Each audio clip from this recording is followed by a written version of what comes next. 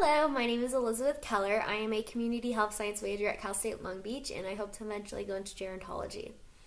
I am a certified nursing assistant, a CNA, and a HHA, a home health aide. I also have previous work experience working at a convalescent hospital. I believe I was taught how to be adaptable to change and have an open mind when going to work because each day is different.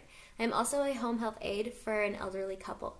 I believe the skills that I've been taught are universal and can be used in different work environments, such as how to have a patient with a resident, how to listen to instructions, and how to work efficiently with the team.